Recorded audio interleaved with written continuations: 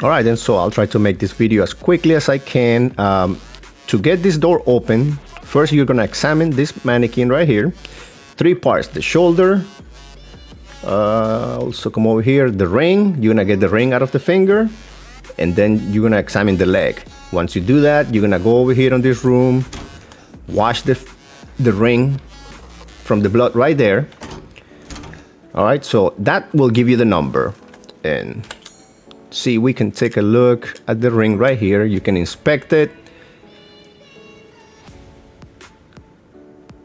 All right, hold on. Okay, there we go. So see, now take that number 052911 and try it right here on the lock.